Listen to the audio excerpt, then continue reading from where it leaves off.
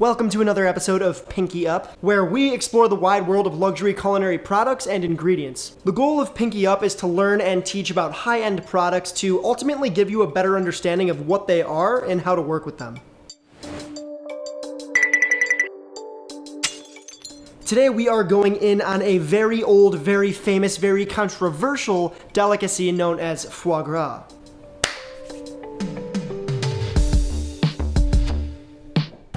Alright, before we begin, let's start by defining what foie gras is. Foie gras is the fatty liver of a duck or a goose. Foie gras is a French word, literally translating to fatty liver. Foie gras is fatty, it's rich, it's unctuous, and it can be quite pricey. To put it simply, I would personally describe foie gras as pretty much duck butter. Like really good duck butter. And sure, foie gras is a French name, it's a French food, people think of it as a French delicacy, however the history of the stuff runs a little deeper.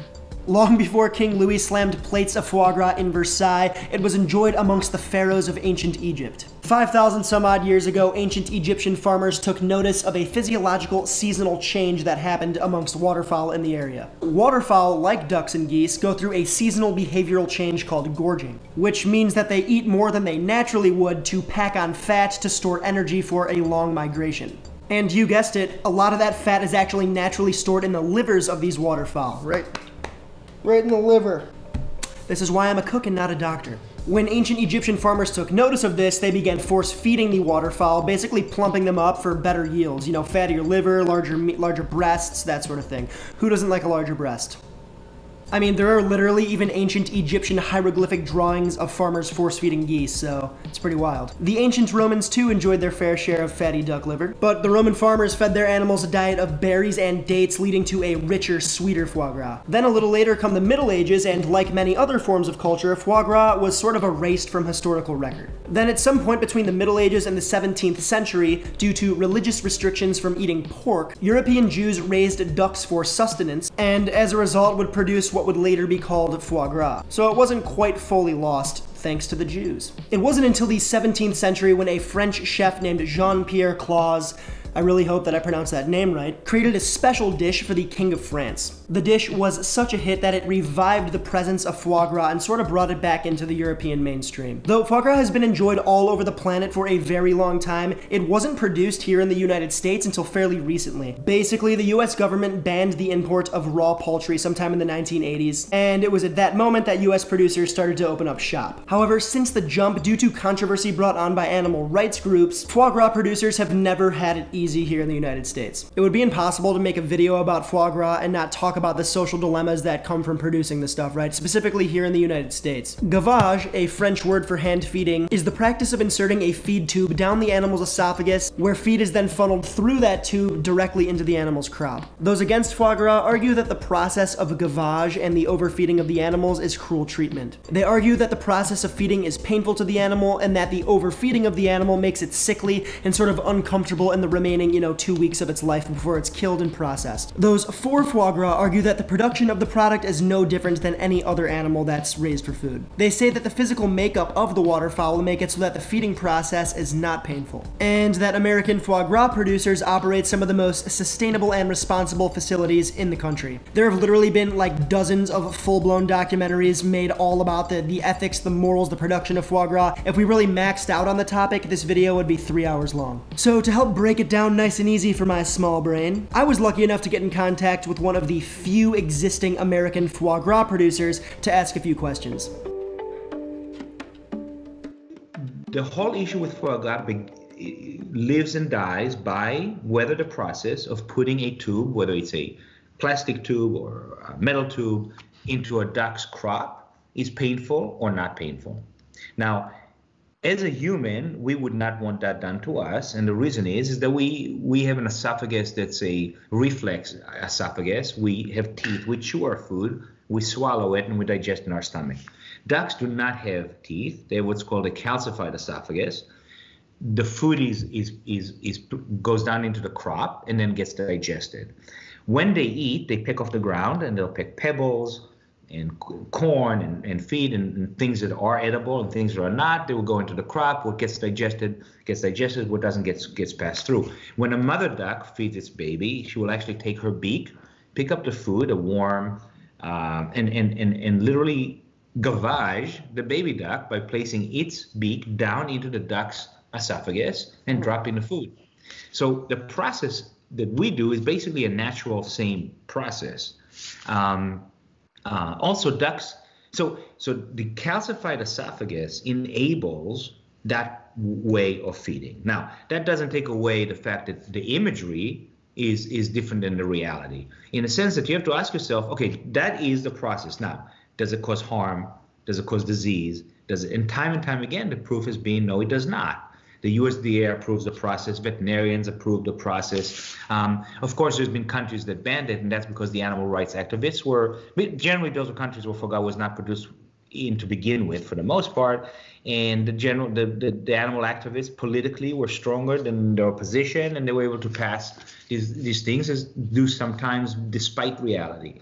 But it's a struggle that we go through all the time. We're facing a battle in New York City, where New York City wants to ban foie gras. They haven't even visited the farm. They haven't seen the farm. They haven't seen the process. But it's very political. And animal rights activists are very strong. And sometimes a politician will say, well, there's so many people who want it and so many who don't, and I'm going to go with what's going to get me more votes, despite of the reality. Mm-hmm. So at the end of the day, my feeling is that everybody should understand the process, learn about it, and make their own decision whether this is something that they want to eat or not. You asked me about the cycle. So basically, we breed these particular ducks. It's a male Muscovy and a female Pekin. When you breed those two breeds, the offshoot would be a moulard, M-O-U-L-A-R-D, which comes from the French word for mule, because it's a mule duck that doesn't reproduce. So we produce these ducks literally for foie gras production. They're flightless ducks. The Muscovy is a wild breed. The Pekin is a domesticated breed. We then place those baby chicks in a nursery for 4 weeks, where it's a completely open barn. There's no fences, there's no cages, and they roam around on wood shavings. They eat, they drink. After that 4-week period, they move to another barn for 8 weeks. And again, completely open barns, no pens, no cages. And they roam around and they eat and they go outdoors and indoors. And at that point, they're 12 weeks old. Just to give you an idea, your average chicken that you would buy in a supermarket, your average duck is somewhere in the neighborhood of 8-9 weeks old.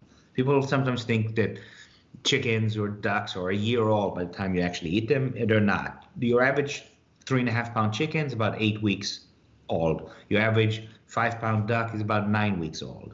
So these are actually older than your average Pekin duck produced by Maple Leaf or others. So now the duck is 12 weeks old. Now it gets placed into a pen. So they've been free roaming for the first 12 weeks. Now this is the most confined they're ever going to be, which is in a pen where every pen holds 10 ducks and plenty of room, which is governed by the governmental standards. And they're placed in that pen for 10 days, and they'll be fed twice a day for 21 days. That's the entire process of gavage or hand feeding. Okay. So they'll be placed in those pens. They'll be fed for 21 days, twice a day. And each feeding is about 3 or 4 seconds. So the entire process is 21 days, twice a day, 3-4 seconds per feed. There's some imaginary thought that they're hooked to some kind of a auger and are fed all day long. That's not the case. They're fed by very capable feeders who actually gauge the quantity of feed that the duck can handle and so on. And that's a 21-day process. So at that point, they're going to be about 15 weeks old. And at that point, they'll move to the processing plant. And that would be the end of a pretty nice journey. Michael, Lenny, and I had an excellent conversation all about foie, from culinary techniques to farming ethics. So if you want to take a deeper dive and learn a little more on the topic, I will post that full interview somewhere on the channel. Alright, so why does foie gras cost you so much cheddar? The fact is, ducks and geese raised for foie gras take 2.5 times longer to raise than the average chicken, which means that it takes more resources, human labor, and care to raise each animal. Plus, you know, due to regulations, social issues, and other speed bumps, running a foie gras farm in the US is just, it's no easy task. Plus, you know, there are only a few foie gras producers in existence in the United States. And you don't need a business minor in economics to understand supply and demand, right? People want it, not many people make it, the price goes up. Between the scarcity of producers and just the human labor and the raw resource input that goes into raising each animal, you can start to see why foie gras might cost you. Alright, so we've explored the wide world of foie gras theory. Now let's talk about the fun part, the part why you might still be watching, how to cook and eat the stuff. Alright, so there are a bunch of different ways you can prepare foie gras. It's best to think of them in terms of low heat preparations and high heat preparations. High heat prep meaning anything over 350 degrees Fahrenheit according to Chef Michael. High heat preparation might include, you know, steering and grilling, scoring and searing, that sort of thing. Low heat preparations include traditional torchons, terrines, mousses. Now, you can buy the foie portioned out, and to most home cooks, it's probably not the worst idea. But if you buy a whole liver, it's probably going to be a little more cost effective, you know, if you're feeding a party or something. However, it is a good look to learn how to work with the whole raw product. So to do so, I've called on a buddy of mine to help us clean our foie up. Look at this handsome boy. This is mi amigo, Zach. He's worked at a handful of fine dining spots around the country and was in charge of cleaning foie at the restaurant that he worked at prior to COVID. Before even thinking about cleaning the foie, it's important that it be brought to room temperature. Zach compares it to butter, right? The foie can crack and crumble on you if it's chilled, so don't skip that step. A foie gras consists of 2 lobes, one small and one large. Just gently detach the lobes, then set one aside. Use your thumbs to break into the liver in a spreading motion. The goal is to feel for veins, then remove them. Some veins are long, others short, and some are part of larger tree-shaped networks, so do your best to follow the vein up until it stops. Sometimes there's greenish yellow discoloring in lower grade foie. Just go ahead and lightly scrape that away with a knife. At first, working with this stuff can be spooky, but just get in there and have some confidence. Foie is actually pretty forgiving. To spread the board, I'm going to show you 2 ways to prepare foie gras. One being a simple, approachable method that you can easily try at home. The other, a little more involved, a little more creative. But don't worry, both are delicious in their very own ways. Let's start simple with seared foie gras. Here I have a whole lobe that I'm slicing into 3/4 of an inch portions. If you're working with pre-portioned foie, then you won't have to do this step. When slicing foie for searing, it's important not to cut the pieces too thin or you'll lose a lot of fat. Also, don't worry about the veins or blood spots, all that stuff is going to disappear when we sear. Scoring is optional and strictly for visual, not technical effect, but I think it looks nice. Season the foie liberally, then place it in a preheated pan over high heat. The foie only needs 30 to 40 seconds on each side. When it has nice color, flip it over and finish it on the other side. Do not overcook the foie or you'll lose all your gras, as Michael says. Also, don't cook it for too long and be sure not to scorch it on too high of a heat. I'm making a simple port mustard pan sauce with dry port wine, grainy mustard, and demi-glace, a reduced veal stock. Deglaze with the wine and cook down until almost dry, add the demi-glace and cook for another minute or 2, then finish with mustard, swirl in cold butter, and hit it with a squeeze of lemon juice. The viscosity from the reduced wine along with the collagen-rich demi emulsified with the cold butter will award you with a gorgeous, rich sauce for the foie. The thing is, foie is basically all fat, which means it's already quite rich without the sauce. So to balance the dish, it's important to incorporate some form of tartness, sweetness, or better yet, both. To hit those notes and cut the richness, I'm sneaking in a few dollops of blueberry compote. And that is that. Serve this with something nice and crunchy like this toasted bread, and let your animal instincts kick in. Show me the money. This next technique is more for entertainment purposes than a technical how-to, but I think you're going to find it interesting. Pink curing salt.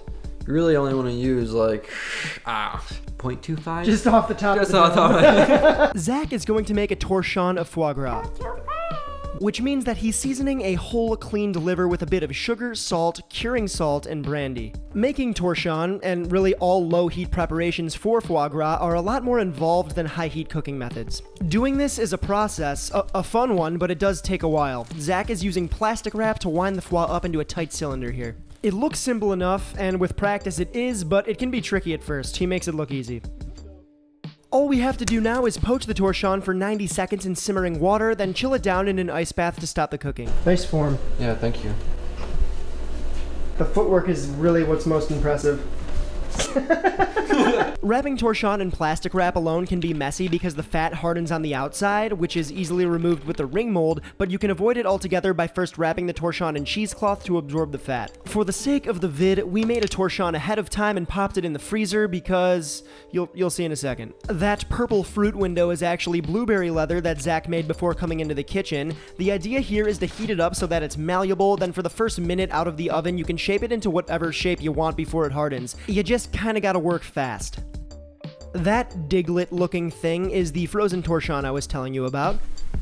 Hold her up.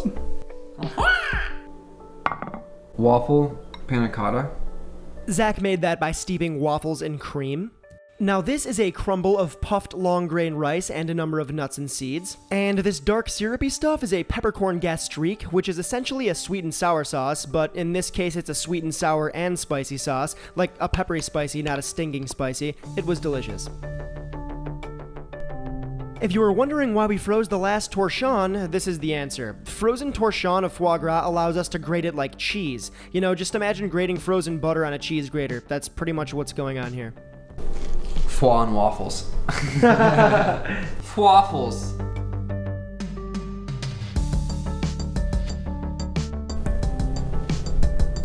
Cheers.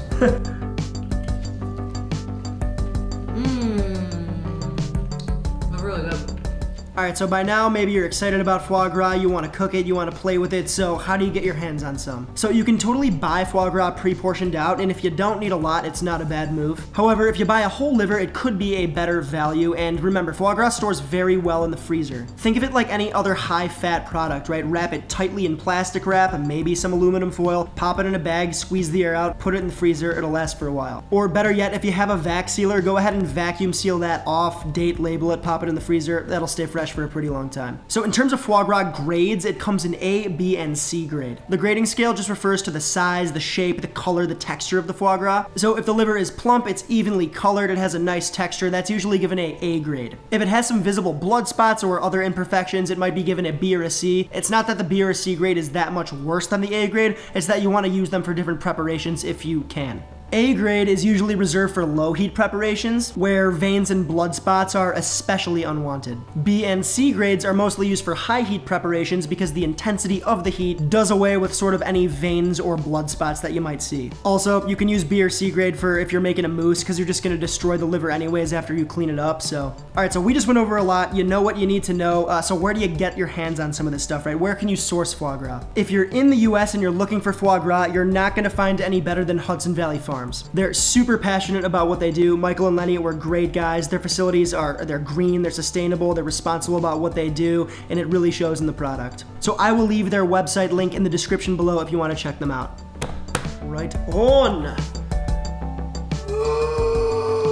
Whether you are friend or foe of the foie, I hope this video gave you the points that you need to confidently work with it, confidently talk about the topic of foie gras as a whole, and just kind of have a better understanding of what foie is. Also, I want to give a colossal thank you to Chef Michael and Lenny of Hudson Valley Foie Gras for taking time out of their busy week to come to our little corner of the internet and teach us a little bit more about foie gras, let me pick their brains. The full interview for that is actually going to be posted on my channel, so I'll link it. I probably already linked it, but I'm going to link it again so you can check that out if you're interested. Also, Zach, you're the man. Thanks for teaching us how to clean the foie and your cool creative way on how to use it. If you dug this video, be sure to subscribe to the channel if you're new here. If you're an existing omnivore, thank you for watching until the end. I do a lot more short and medium form stuff on TikTok, Instagram, post to Facebook sometimes, so check me out there if you want to. And I shall see you beautiful foie fiends next week. Au revoir.